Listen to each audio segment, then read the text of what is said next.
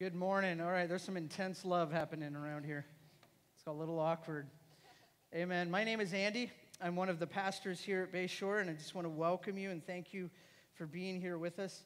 I don't know if this will resonate with any of you, but those of you that have had the opportunity to teach one of your children or all of your children, your teenagers, how to drive. I don't know if you've had the opportunity to do that. I'm on my second son right now of teaching him how to drive, and I have to be honest, there's not many times that I feel more hypocritical than when I'm sitting in the passenger seat of my car like I was yesterday with Caleb, telling him and teaching him the rules of the road. Yesterday, we taught him, or maybe a couple weeks ago, I taught him how to come to a complete stop at a red light before you make the right on red. I've taught him how to be patient and not tailgate drivers. I've taught him how to not pull out in front of people too quick because you're in a hurry. Or taught him everything that I know about good driving. The problem is I don't know that I practice what I'm teaching him. And there's moments where after I've taught him or I've showed him or that he is now sitting in the passenger seat and I'm in the driver's seat and I've run a red light. Or I haven't come to a complete stop on making a right on red. And so I feel hypocritical a little bit teaching him how to drive. And this morning, I say all of that to say that I'm with you this morning. And I'm physically going to place myself with you. I don't feel right standing elevated above you this morning because I'm not. I am right in the thick of this with you. And this morning as we talk about love, we talk about radical love. We talk about loving the world, receiving God's love radically enough, allowing it to change our lives, allowing it to penetrate our lives, allowing it to penetrate our thought process to the point where we love the community the way that God would have us love them. I can't stand up here in front of you, elevated above you, teaching you how to do that without you knowing that I'm in the thick of it with you. I'd like to think and I'd like to say that I have everything down pat. That everything that I'm going to share with you today is I have worked it out. I am perfect at it. I am good at it. But even this morning, I've become impatient with people. Even this morning, I've gotten frustrated with people. Even this morning, and maybe it's because I'm a little more sensitive to it because of studying and seeking the Lord. This morning, I failed several different times in what I'm teaching you, and I need you to know that. And so I want to stand with you on the same level playing ground. Yes, I may be a pastor. Yes, I may be shepherding you. Yes, the Lord has called me to teach you. But at the same time, I'm sitting in the car with you.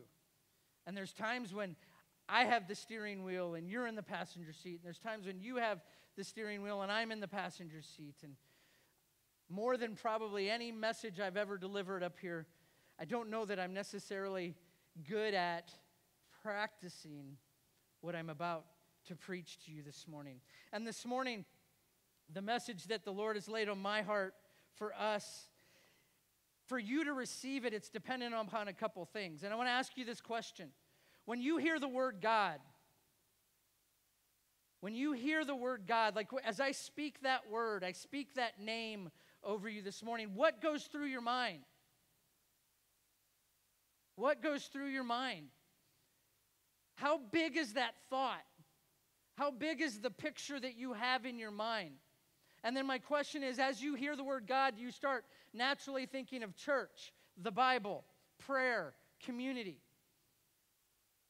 Because where we're at this morning, and in order for you to receive it, is dependent upon the size of and the immenseness of your thoughts when it comes to the being that we're discussing. And in several different platforms and several different avenues, I love when God speaks through themes to me. Like I love when God is speaking the same thing over and over and over in different prayer times, in different meetings. And it seemed like the past 10 days, everywhere I went, I was reminded of the enormity of God. I was reminded of the awness, if that's a word, that I can live in. I was reminded of the love of God and how thick and how tangible and how it can be experienced and it can be expressed. Everywhere I went, it seems like I was reminded of how we should live in awe of and how worthy he is and how incredible he is. And I thank the Lord for that voice into my life the past 10 days, because I don't think I could stand here if the Lord wasn't constantly reminding me of how amazing he is and how amazing he wants to be to me and in my life. And so this morning's message is dependent upon where you're at with God, your thought process, the awness of God to you. And if you would, open your Bibles to two different passages, Revelations chapter 2. We're going to take a look at the church of Ephesus this morning. And then I want you to open your Bibles, or you can put a marker or be ready to go to 1 John chapter 4. And we're talking about love this morning, and we're continuing in this series called Radical. And if you have been here, you know that by radical I mean we're experiencing God, we're loving God, we're humble enough. We have a faith that's radical. And so because of that, we're living a life that literally changes culture, literally changes the atmosphere of our situations, of our workplaces, of our communities, of our neighborhoods, of our schools. That when we walk in, something different, there's something different. We light up the room, no matter how dark that room might be. And this morning, probably the most important message in this whole line of series, or these whole lessons on radical that I've been talking about, and how important it is to be motivated by God's love, and how God wants us to operate out of it, not for it.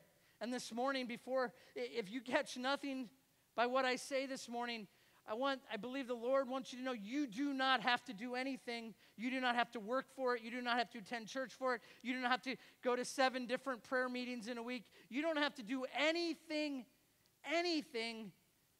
to receive God's love other than just to open your heart to it. Because the Lord has already done it for you. God sent his Son. God so loved the world that he gave his only Son, that whoever believes in him, whoever would make him Lord of his life, would not perish but have everlasting life. So it's there. The doorway is there, and all we need to do is walk through it. All we need to do is walk through it. I don't know if you enjoy movie previews. You know, when you go to the movies, it seems like there's about 30 minutes of movie previews now. In fact, I have to be very careful because I can down all my popcorn and my soda before we ever get to the movies, because there's so many previews. And this past time we were at the movies, and we were watching, and I'm like, wasn't in too big of a hurry to get there, because I know you have about 20-ish minutes of movie previews before you actually get to the main feature. And so sitting there, and I'm watching glimpses, and they're previewing different movies, and I'm thinking, I didn't pay to come see that movie. I'm not going to pay to go see that movie. You don't need to show me that movie. Anyway, so the last time around, I realized, wait a minute. It's all advertising and it's all marketing, because while you're sitting here, they want to give you a glimpse of what's coming in the future. They want to give you just enough of a glimpse, and they want to create in you this cliffhanger type feeling to where you have to go see that movie. They don't give you the ending. They don't really even give you the plot. They give you just enough to pull you in. They give you just enough to pull you in. And in a sense, that's kind of what the book of Revelations is. The book of Revelation is a book where Jesus showed up to the Apostle John, who was exiled for his belief, and he's sitting on the island of Patmos, and the Bible says he's literally worshiping God in spirit. And the Lord shows up, Jesus shows up, and begins to download into him prophecy. And this morning, again, as you enter into the book of Revelation, you know, it's funny, I'm taking an online class on the book of Revelation, and I hadn't realized this before, but I think if you're like me, the book of Revelation can be a very, very confusing book. But ironically, it's not meant to be. Ironically, it's meant to clarify. It's meant to make things a little more clear. But then you think to yourself, well, everything in it is spoken through prophecy and symbolism, and there's all kinds of weird animals and crazy things going on. And the visions that John saw that he recorded don't clarify anything. But literally, revelation means the unveiling of. And so Revelation was meant for two different things. One, it was meant to unveil Jesus Christ, that he had been crucified, and that he was coming back again. And this is kind of a glimpse. This is even though we're living in the feature presentation, this is what's going to come. This is your preview A prophetic preview. And I don't know where you stand or where you're at. I will tell you that in order to understand the book of Revelation, you need to have a firm belief in prophecy. You need to have a firm belief in the fact that the prophetic words of God are still being spoken over the church and over people today. In fact, it helps if you flow in this just a little bit. There's been times and moments in my life where God has downloaded a word for me, for the church, or for individuals, and He's done it symbolically. He hasn't necessarily done it through, hey, this is exactly what you need to do. He's given me visions of symbolic things. Just this week, gave me a vision of the state of Florida for somebody. And He gave me a vision of a map, and that the Lord would begin to move through a certain area that was coming up, and that the Lord was going to begin to bless the state of Florida in a way that it's never been blessed before, with an evangelistic move. I get tongue-tied sometimes when I get excited.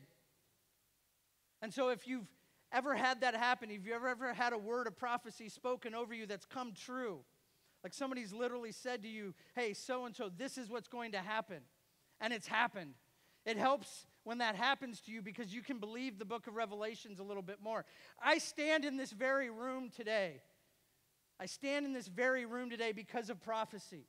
2 years ago, a pastor friend of mine spoke over my wife and I, and spoke that he would be moving us from one place to another. Didn't tell us where, didn't show us what was going on. He just said, be ready to move.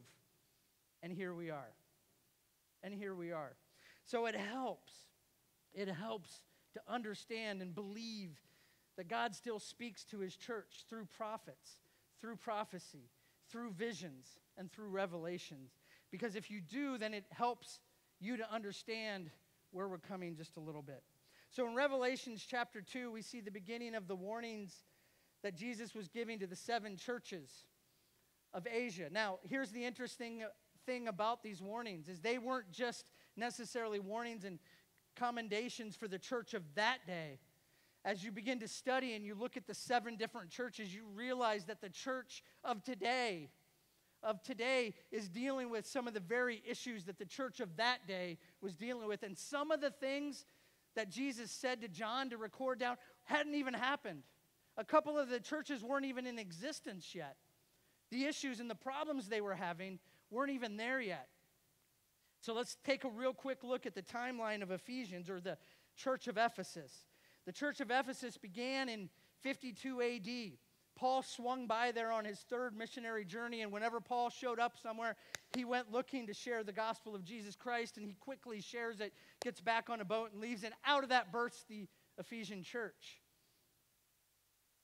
In AD 54 through maybe 56, Paul shows back up, and he teaches, and he begins to show the Ephesians, and he commends the Ephesians for their love. The one thing he specifically, in AD 62, when he writes the letter to the church of Ephesus, he commends them in chapter 1 for their love for God and their love for people. He commends them for their love for God and their love for people.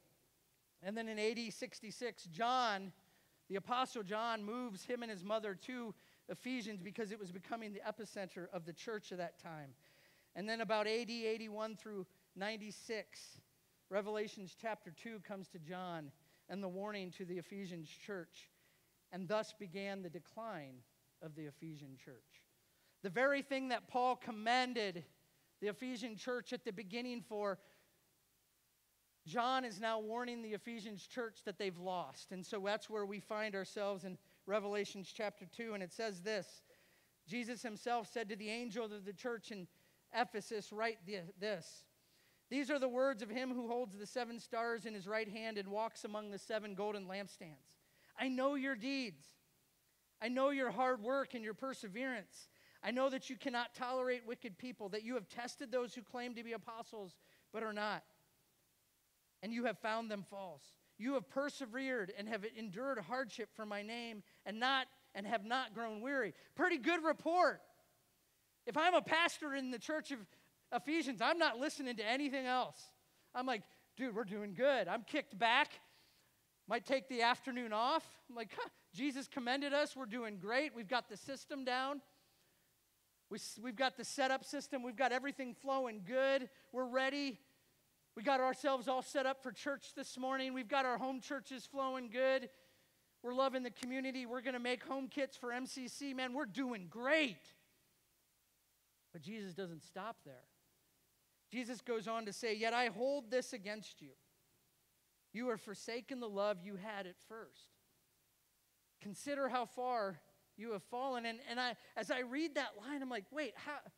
Jesus asks them, wait, he just commends them for what they're doing, for their perseverance, for their hard work. Paul had commended this church for their love for God and their love for people. And he hears Jesus saying, consider how far you have fallen. And then he says, repent. Repent and do the things you did at first. If you do not repent, I will come to you and remove your lampstand from its place. But I have this in your favor. You hate the practices of the Nicolaitans, which the Nicolaitans was a group that was hungry for power. Out of the Nicolaitans, we have some of the systematic ways that we do church nowadays. We see some of the Catholic Church, and we see some of the what's the word I'm looking for? Some of the governance or the liturgy of church. He says, I hate their practices. And I'm glad you do. And then he goes on to say, whoever has ears, let them hear what the Spirit says to the church. And here's where I think sometimes we get focused on the negative, and we get focused on the warning, and we think, oh, God's going to bring his hand of judgment down. But listen to this invitation. To the one who is victorious. This is where God's love shows up. To the one who is victorious, I will give them the right to eat from the tree of life, which is in the paradise of God. God's not warning them because he wants to bring the hammer down on them. God's not warning them because he wants to wipe them off the face of the earth. God is warning them because he wants them to be victorious. God is warning them because he later says, every father who loves their child disciplines their child. In fact, all 7 churches got somewhat similar of the same word. Like all 7 churches, the Lord at the end of the warning says, listen, if you're willing to listen to me, if you're willing to repent of the things that I'm saying, of the warnings that I have for you, you will be victorious. You will live in victory. And I think sometimes we have a tendency of focusing on the hammer. In fact, as I began this message, I started thinking, oh, I'm going to bring the hammer down. I'm going to bring the hammer down. And the Lord says, no, you're not. You're going to tell the church how much I love them. And because I love them so much, I don't need them doing things out of duty. I don't need the systems built around man-made systems and man-made mindsets. I need them built around relationship with me. I need your systems to show how much I love them. And I need your systems to be a conduit of love for the community. And if you're not willing to do it that way, I literally felt the Lord here say this to me in a prayer time. If you're not willing to do it out of love, then don't do it. Then don't do it. And my first point in the message today is the why matters. The why matters. The why matters. To the Lord, it matters why you're here. If you're here out of obligation or duty, I'm glad that you're here, and I'm glad that motivated you this morning, but I don't want it to be what motivates you every single week. I don't want it to be the reason that you're here. The Lord doesn't want that to be the reason that you're here. He wants you to be here because you love him and you love each other, and you couldn't wait to get here this morning to experience him, to experience the depth of that love with your brothers and sisters in Christ. But see, we've gotten it backwards a little bit. See, like the Ephesians church, we've gotten caught up in our systems. And as a pastor, I have to repent of that. I can spend more time thinking through our systems as a church. That, okay, I talked about this last week. We need this, we need that, we need organization, we need this. We need all of these things to work together systematically. And when they do, the church will grow. And in our culture, it works. In fact, in the Ephesian culture, it was working because the Ephesian church was growing faster than any other church in that area. That's why it had become kind of the epicenter of Asia for Christianity. But Jesus was saying, you've forsaken the love for me. You're bashing people with my word. You're overbearing people with works. And because of that, people aren't experiencing my love like they should be. Church, this morning, I hope if anything else, you'll understand the why is because God loves you. The why is because God loves you. And when we understand the why, and we operate out of the why is what motivates us. And the why, the love of God, is a much greater motivator. The why, the love of God, is a much greater component to express to the world. They're going to receive it so much more. I read some statistics a couple of weeks back about the generational decline of the things of the church. And as I studied for this message, I realized why. I realized why the younger generations are beginning to walk away from it, because the why is skewed. Our why is different than what God desires it to be.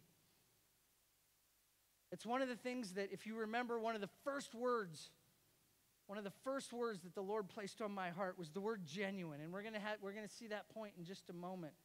The word genuine.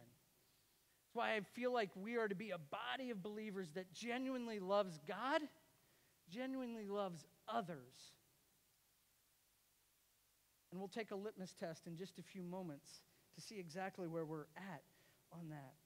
Love is so important that in 1 Corinthians 13, after the spiritual gifts chapter, after Paul goes through with the Corinthians all the spiritual gifts we have at our disposal, he then begins to say, listen, you can speak in tongues, you can prophesy, you can heal, but if you don't do that in love, it's worthless. In fact, he calls you a clanging gong or a loud cymbal. The world's not going to hear you near as much, or if at all, if it's not in love. If it's not in love. 1 John 4, 7 through 21 says this. Again, it's John saying, "Dear friends, let us love one another, for love comes from God. Everyone who loves has been born of God and knows God. Whoever does not love does not know God, because God is love. This is how God showed his love among us. He sent his Son and only Son into the world that we might live through him. This is love. Not that we loved God, but that he loved us and sent his Son as an atoning sacrifice for our sins. Dear friends, since God so loved us, since God so sacrificed for us, we also ought to love one another. No one has ever seen God, but if we love one another, God lives in us, and his love is made complete in us. This is how we know that we live in him and he in us. He has given us his Spirit. And we have seen and testified that the Father has sent his Son to be the Savior of the world. If anyone acknowledges that Jesus is the Son of God, God lives in them, and they in God. And so we know and rely on the love God has for us. God is love. He says it again. Whoever lives in love lives in God and God in them. This is how love is made complete among us, so that we will have confidence in the day of judgment. In this world, we are like Jesus. In this world, we are like Jesus. In this world, we are like Jesus. There is no fear in love. But perfect love drives out fear, because fear has to do with punishment. And we like to preach punishment. We like to bring that hammer down. The one who fears is not made perfect in love. We love because he first loved us. Whoever claims to love God yet hates a brother or sister is a liar. For whoever does not love their brother and sister whom they have seen cannot love God whom they have not seen. And he has given us this command. Anyone who loves God will also, notice that, will also. One version says must, but I don't like that version. I like the version that says we will. When the Holy Spirit comes upon you, you will be his witnesses. When the Holy Spirit comes upon you, you don't have a decision to make. The Holy Spirit has control of your life, and the love of God is compelling you and motivating you to love. Anyone who loves God will also love their brother and sister. So how do we walk radically in love? What components do we need to have? And the first one is radical love walks in humility. Radical love walks in humility, because radical love knows that the story is not necessarily about them. Radical love understands that the story is about the author, and the author is God. And so this morning I've enlisted some help. I'm going to invite Carson Yoder, who's with us for the last Sunday before he heads back to YWAM. And Carson's going to take over here for just a few moments. and he's going to share what the Lord has laid on his heart when it comes to radical love.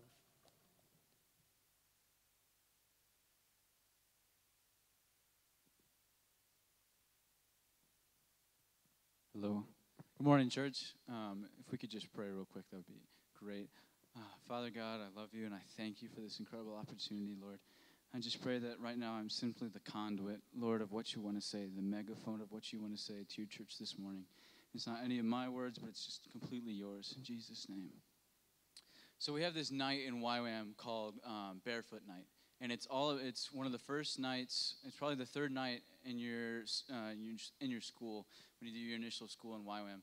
And we listen to a sermon that's all about surrendering to the Lord, and it's all about giving everything to the Lord because He's that good, and you can trust Him as the Good Shepherd.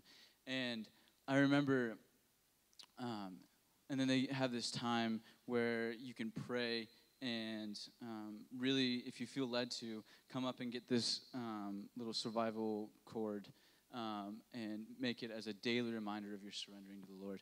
And I remember how hard it was to surrender everything. And I still have no idea everything I've surrendered. I don't know what all I'm going to be surrendering in my future. I know what I've surrendered in my past. I've surrendered my at least these next 2 years of my future. But I don't know everything. And living in humility, living in a life of humility is walking in daily surrender to the Lord. It's not something that is just a one-time done, like this one-time chord, oh, I surrendered everything to Jesus. No, it's a daily, Lord, I am going to walk in what you tell me to do today. If you want me to talk to this person, I will. And I have to admit and repent that there are times where I do not do that, and I don't do that well.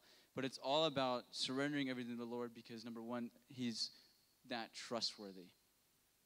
When you trust the Lord as your good shepherd, and it talks about in Psalm 23, the Lord is my shepherd. And he's saying all these things. When he goes through the valley of the shadow of death, I will fear no evil because the Lord is with me. And in John 10, it talks about how Jesus is the good shepherd. He's talking how the sheep know his voice. And they know him and follow him because they trust him. That is what it looks like. One of the things that it looks like to walk in humility is you walk in. Love and humility are extremely close because you cannot be prideful and love people. It's like oil and water. It doesn't go together. You can't come up to somebody and say, oh, I truly love you, but when you're walking in pride, it just doesn't work. I tried that. I did that for about 2 weeks on my outreach, and it hurt a very close dear friend of mine so badly. And I can choose when he came to me and he said, hey, man, you've really just been walking in pride recently, and this is all the things that you've been doing. And I can choose to either say, I'm good. That's not me. That's not anything I've done. Or I can choose to humbly say, okay, I receive that, and I'm sorry so much for hurting you. Because when you walk in pride, it hurts people. It not only hurts yourself, but it hurts other people because they see that around you. And there's a difference between true humility and false humility. As an example, it's just an over-exaggeration just to make a point. But say I went up to Andy and I said, hey, how are you doing? And Andy goes, oh, I'm so tired. Why are you so tired? Oh, I got to get up early to feed the homeless. That's false humility. He's seeking affirmation in saying that because he wants to feel loved in saying that. I'm not saying that's what he does. I'm just using that as an example. But we need to find that affirmation from the love of God. We need to be fathered like we did when you were young. Because I was growing up as kids, and I remember when I was growing up, my dad was a pastor, and you look up to your father with everything. And for those who don't have a father, it would be your mother or whoever is that role in your life. But you look up to them with everything. You look on them to support you. You respect them. You obey them because you love them. And because he's that good, and he's proven himself to be trustworthy. And that's the same with the Lord. And you respect him because of who he is. And you depend on him for everything. That is true humility. Is coming to the Lord and saying, Lord, I daily surrender. I daily give up my life so that I can be in a relationship with you. So that I can be loved by you. So that I can love other people well. Because you can't You can't love if you don't have any love for yourself and you don't receive love from the Father. It all stems out of your intimate times with the Lord, but it's like saying if you try to go give somebody love, or somebody asks you, hey, can I have $20? And I have no cash in my wallet, and I say, yeah, here. It just doesn't work. You need to let the Father love you and receive that Father's love to be able to give love to other people. And trust is a big aspect of that. Respect also, and it talks about in Romans 13, respecting your authority and being in submission to them because of their place and authority over you. And the Lord should be the number one in everything in your life. And then walking in love is obedience. Saying, Lord, even if I don't necessarily feel like doing this, even if I don't necessarily even want to do this. That was my thing with YWAM. My third week of DTS, the Lord spoke to me very clearly to go on a research trip and to spend 2 years, at least 2 years on staff. And I did not want to do it because I was so scared. 2 years, oh, that's so long. In reality, it's not. When you're serving the Lord, I now count that as a privilege to be able to serve the Lord and give up my life for 2 years. But that was initially what was so hard, is just giving that over to the Lord and obeying the Lord. But true love is obedient. True love respects the authority. True love trusts Jesus is the good shepherd. True love knows when to rebuke you in love. And true love also knows when to pick you up and encourage you in love. So when you trust Jesus as the good shepherd, you not only are you walking in humility, but you're saying, Lord, I love you so much, and I know, number one, that you know what's best for me, that your knowledge is so much infinitely more than mine, and your wisdom is so much more than mine. It's just like, if you compare a sheep and a goat, I don't know much about farm animals, but in my mind, goats are ornery, and they can be turds at times. They can do whatever the heck they want, and you can be nice one moment, and the next moment they'll headbutt you. And with sheep, from what I understand, it's not that way. Sheep, when you have a good shepherd, the sheep know that, number one, he knows better than I do. Number two, I can trust him because he's proven himself. And number three, he loves us because he will sacrifice his life for us. That's exactly what Jesus talks about in John 10 when he's saying, I am the good shepherd. I will sacrifice my life for the sheep. The sheep know my voice. They won't follow. If an imposter comes, they know immediately that that is not Jesus. That is not the Lord. Because they know his voice so clearly. That's what it looks like to walk in humility, walking in love. And a lot of that comes through true repentance. True repentance is hard. That was one of the things that I struggled with while I was on outreach for the last month, was I came to this place where I repented out of, I felt like I needed to, instead of being actually convicted and actually wanting to change. I came to this point where I was like, if somebody would get frustrated, I'd be like, I just want to say I got frustrated with you. I don't know why, but I'm sorry.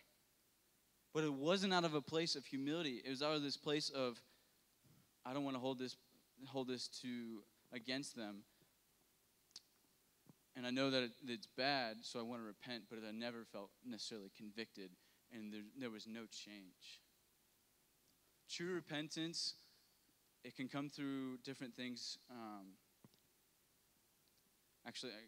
True repentance comes through one thing. It comes through being broken by God. It comes through saying, Lord, whatever you want from me, search my heart and know me. David was so concerned. If you look in Psalm 51, he was so concerned with walking in repentance to the Lord. Search my heart and know me, creating me a clean heart, O God. Because his relationship with the Lord was so strong, and he wanted the Lord to be in his place in such a radical way that he didn't want anything in between him and the Lord.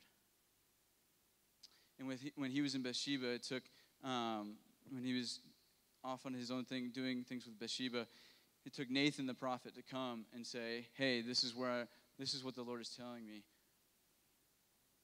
And through this story. And David had a choice. Back in those times, if you were the king and you didn't like what the prophet said, you could just, here comes the next one. You could choose to just say, no, I don't like that, and I'm going to come to the next one. But instead, he chose, because Nathan spoke out of love and he spoke it with authority, he said, okay, I'm sorry, Lord. And he cried out to the Lord and saying, Lord, create in me a clean heart, O God. And that is what is one of the biggest things to walk in humility and walk in love, is being able to truly repent and walk in surrender to the Lord. Thank you. Real quick before Carson goes, Carson's going to be headed back to YWAM Reading in just about 10 days or so. As you were speaking, I felt like the Lord wanted you to pray over us. Carson's kind of done a unofficial internship with us. He spent Wednesdays in the office with us, hung out with us, prayed with us. It's just been incredible. And as you taught, I'm just blown away by the softness of your heart. And I believe the Lord wants you to know right now that what you just did in this room, you'll be doing in the nations. Lord wants you to know that this is just one little spot. There are many different countries that you will get the opportunity to do what you just did and teach on humility. And so this morning, we were going to pray over you and commission you out, but I felt like the Lord wants you to commission us in what we're talking about this morning because he's already worked it out in your heart. So would you pray over us? I know that seems a little backwards than normal, but that's the Lord. And the Spirit that's at work in you, Lord wants you to commission that Spirit to work in us as we are here. So would you do that for me? Go for it.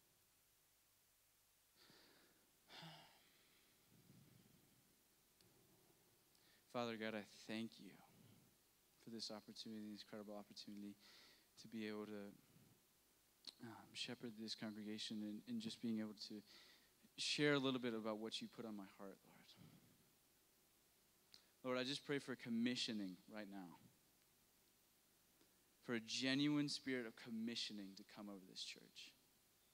Lord, I know that you've called this church to certain things to be genuine and to love people well. And Lord, it says in the Gospels that there are two greatest commandments, was to love the Lord your God with all your heart, soul, mind, and strength, and love your neighbor as yourself. And so, Lord, that doesn't come through pride, that comes through humility and saying, Lord, I love you so much that I want to tell other people. And so, Lord, I pray right now that we can just be sweetly broken, Lord, and wholly surrendered to your heart. Be humbled by your majesty in the awesome creator that you are. And just say, Lord, I surrender everything to you. And we just come to you with a both hands open mentality to just say, Lord, here is my everything.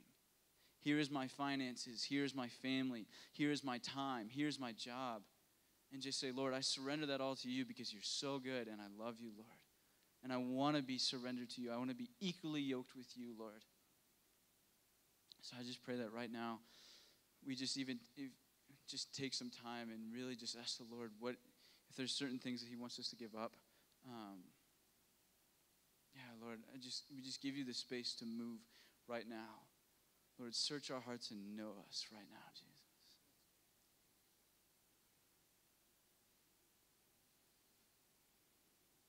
And Father, I just commission Carson.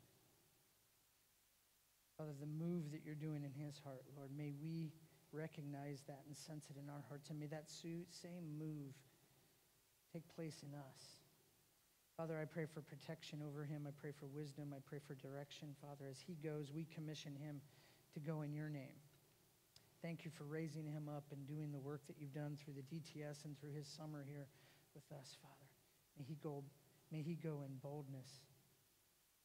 May he go in boldness in the power and the presence of your Holy Spirit. In Jesus' name. Amen.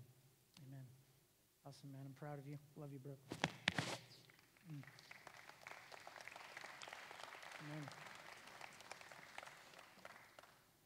Carson used a phrase that just hit me.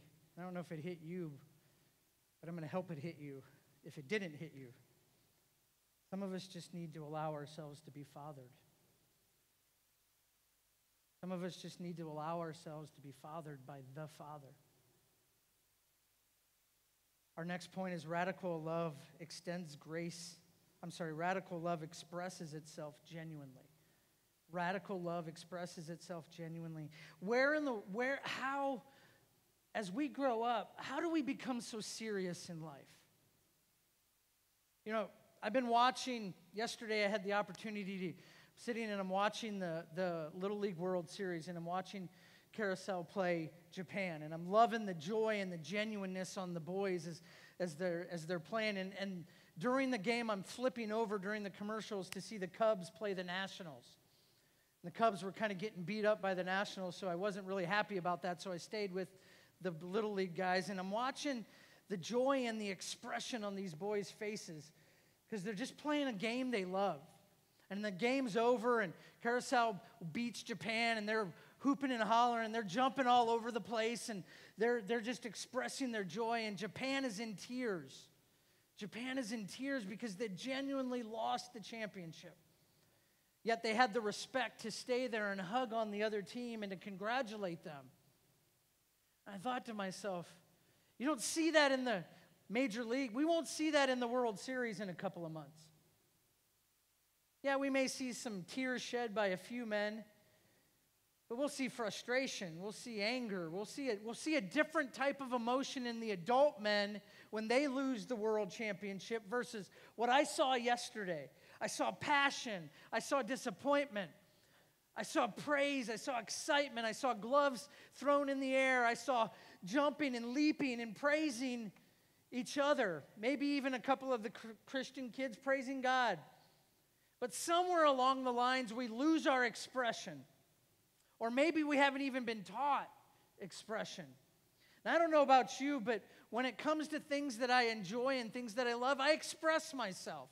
And I know I'm an emotional person. Yesterday, as I'm watching that game, as we get towards the end, we're in the bottom of the sixth. It's 5-2. Somehow Japan gets bases loaded. And somehow the catcher lets the ball get by and 2 runs score. So it's 5-4. And all of a sudden, the tying run is on third base with the go-ahead run or the walk-off run is at the plate. And I'm freaking out. And if you ever watch sports with me, I get anxiety. I get anxious. I'm even getting anxious and filled with anxiety right now. And I go from sitting like this in my chair to sitting like this, and I hurt my knee. I almost threw my knee out the other day watching sports. It's why I don't play sports anymore. But I'm watching, and this batter hits a drive.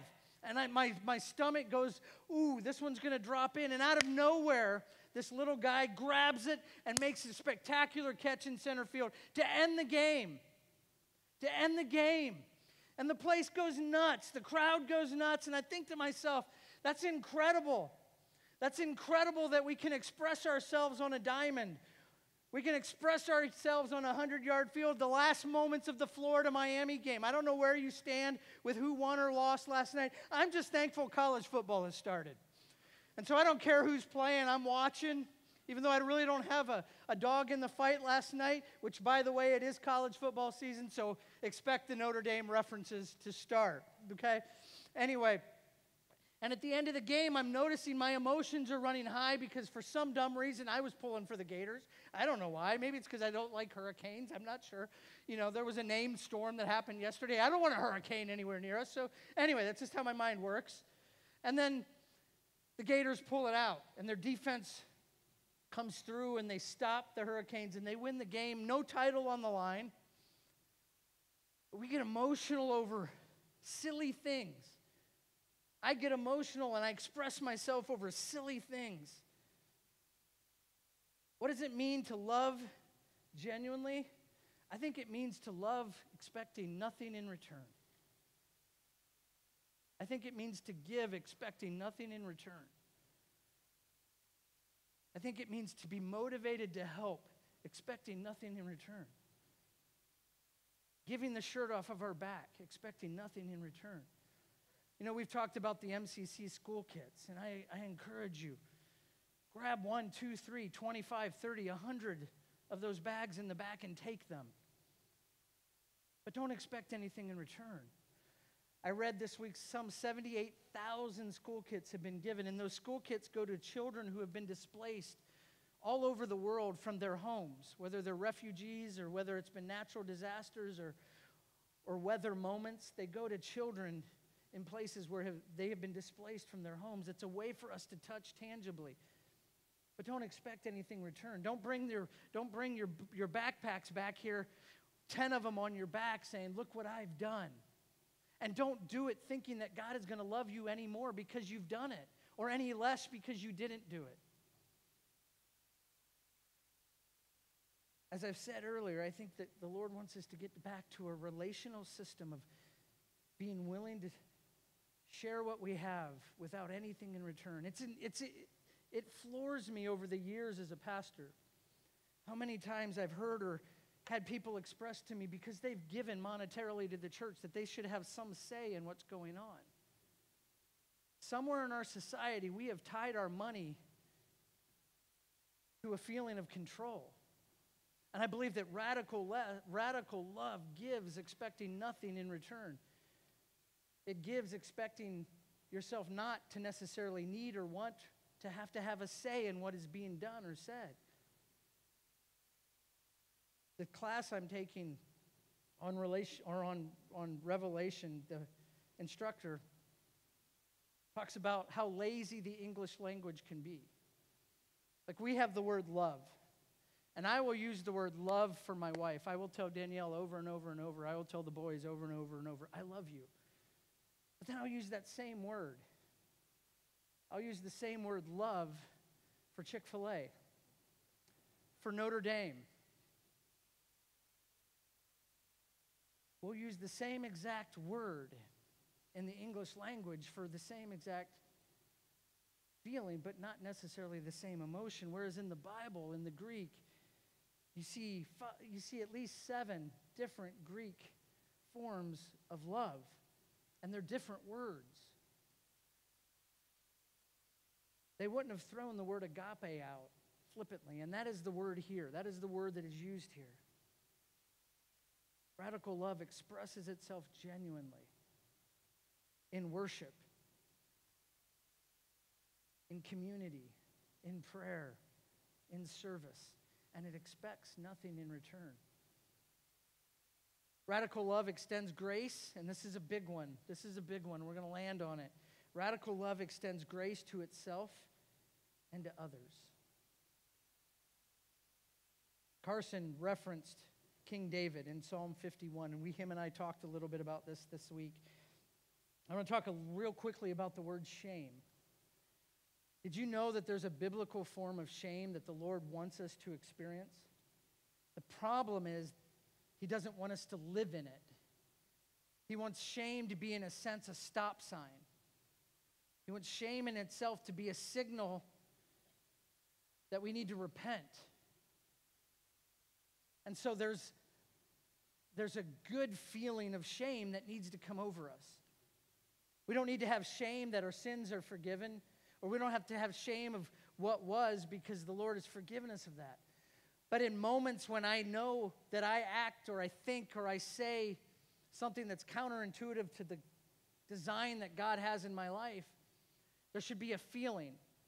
And I don't necessarily say that it should be guilt, but there should be this signifier to me that, oh, wait a minute, I'm on a slippery slope here. And I believe that our conscience, through the power of the Holy Spirit, allows us to feel that. But we don't have to live in it. We don't have to stay in it. It's a signifier. In a sense, right here to the church of Ephesus, Jesus was bringing a little bit of shame to them and saying, listen to me. I like what you're doing over here, but you're not doing it for the right reason. So repent. And if you repent, you're going to live victorious, because I don't want you to live in the shame that I just brought you. I want it to be a signifier that you can live in victory, that you can live in power. Too many of us in this room have a tendency of living in the shame when it wasn't necessarily supposed to be a house that we built around us. It was supposed to be a sign that we saw that pointed us to Jesus. It pointed us to Jesus. And so radical love begins with extending yourself grace. Quit being so hard on yourself, church. Quit letting the enemy remind you of your past or where you've come from. Start letting God show you where you're headed. Instead of living in regret, instead of living in what has been, start living in victory of what is going to be. The truth of it, the power of it, the joy of it. And it starts with extending grace to yourself, because if you can't extend it to yourself, you're going to have a hard time extending it to others. David was faced with the prophet Nathan, who shared a story with him. And all of a sudden, he realized the man that Nathan was talking about was himself. And David in that moment felt shame. And he realized that if he wasn't careful, the presence of God was going to be diminished in his life. And he was on a slippery slope. And what does he do? He repents. He asks the Lord not to cast him away out of his presence. He asks the Lord to restore unto him the joy of his salvation. He asked the Lord to create in him a clean heart, wiping away the thread that was put in him that led him to the destructive path that he was on. And because of that, he was labeled a man after God's own heart because he was repentive because of the shame. He didn't build a house. He didn't build a palace. He didn't try to hide from it. He just simply let it point him to Jesus and to God. So this morning, as the worship team comes on back up,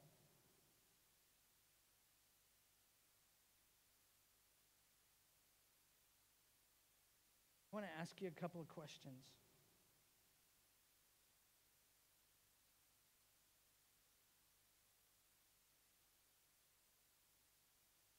I feel like the church over the decades, especially in our country, some for good reason and some for not so good reason, we've fallen into systematic ways of doing church.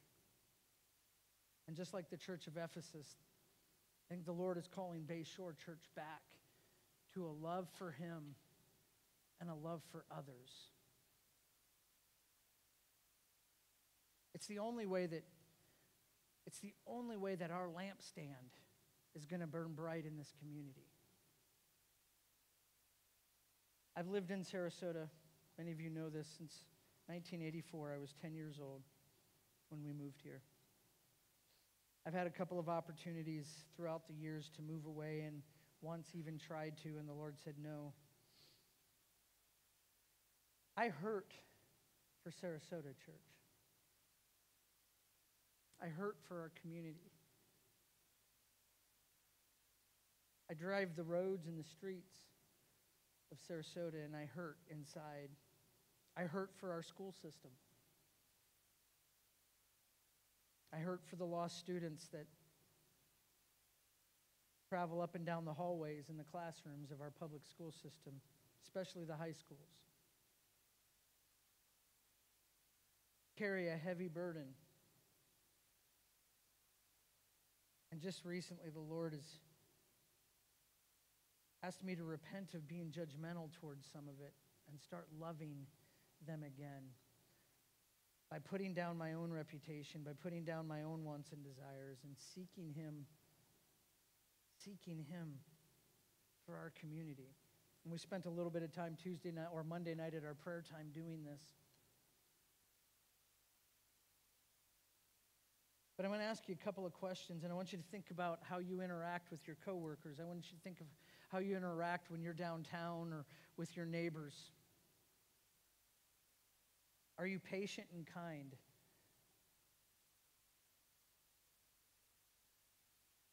Are you jealous or proud of those that you're around? Are you demanding? When you don't get your way, how do you react? If Bay Shore goes in a different direction than what you're feeling, how do you react? Do you hold a grudge? Are you irritable?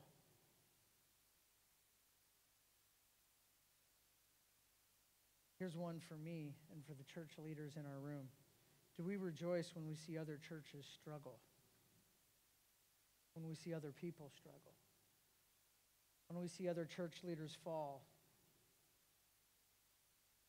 And unfortunately, those characteristics describe the church a whole lot more than love, than patience, than kindness, than endurance. The Bible says that we should be hopeful, we should be rejoiceful, we should be filled with endurance, we should be filled with grace and filled with love. And it scares me, church, that we've been filled with too much of the negative as of late. And this is a weird time that we live in. I'll be the first to admit. Navigating love or navigating truth in love is something that It's a tricky thing to navigate. And I have failed miserably at a point in my life, and you may hear that story in the next few weeks to come. A good friend of mine, a roommate of mine, years and years ago came out of the closet as a homosexual. And I beat him up with the Bible instead of loving him and praying for him and interceding for him. I guess you're going to hear the story now.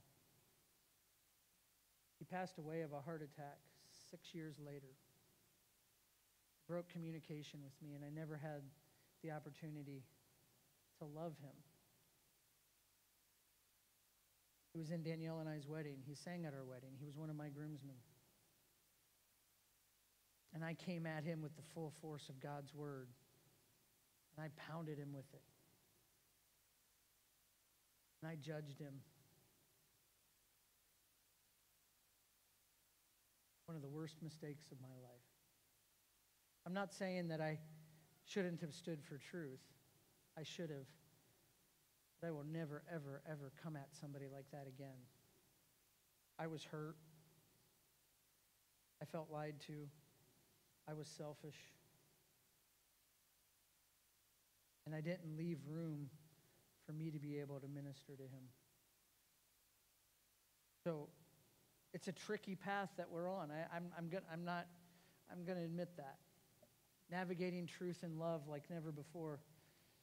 It's not an easy thing to do, but I think in the power of the Holy Spirit, with his discernment and his direction, we can do that. I think too many times from pulpits over the decades, pastors have enjoyed preaching hell versus heaven. Preaching the hammer or the righteousness of God versus the love and the grace of God. And again, it's a fine line. I believe in grace, but I also believe that God has designed life in a way that we should live. He loved us enough to do that. In order to experience in it, he's inviting us to live it his way, to live victoriously. So if you would, close your eyes for a moment.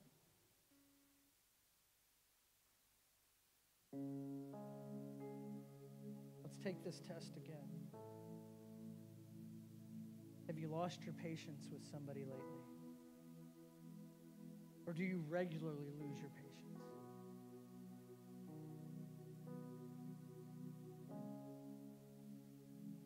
Is there jealousy or pride or anger? Have you been demanding of spirit lately? Irritable.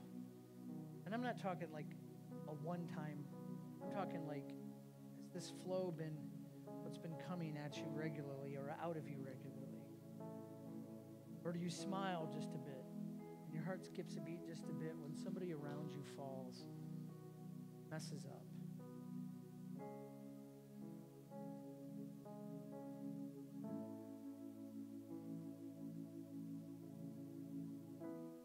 Have you just simply lost your first love for God? When I first met Danielle, there was not much I wouldn't do for her. I traveled all the way to Kentucky and back one Christmas just to be able to spend a few days with her. And now if her car breaks down at Target, I have her call AAA.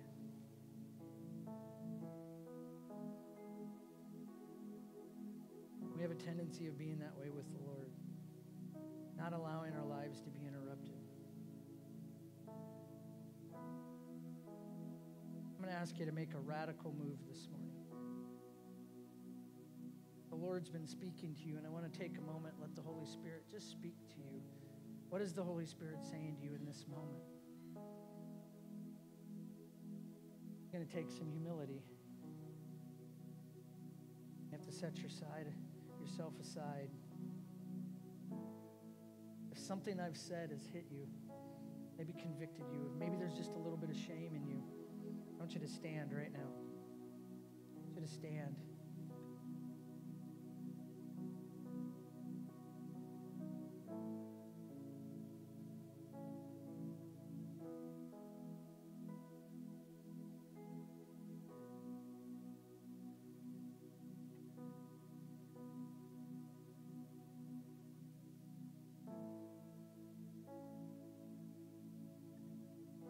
Our churches need to be the most loving, restful places, most open, ready to receive.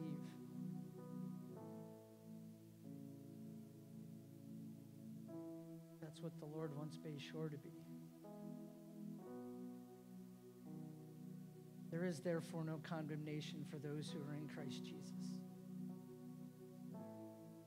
If we are faithful to confess, the Lord is faithful to forgive us of all unrighteousness. We get to walk in that. If you're right there near somebody, even if you don't know them that stood, would you put your hands on them this morning?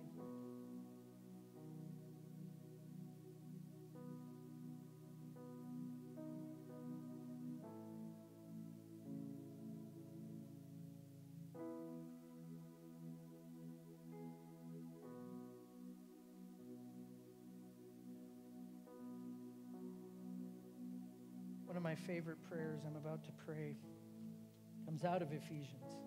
Paul prayed it over the Ephesians, and we're going to just simply end.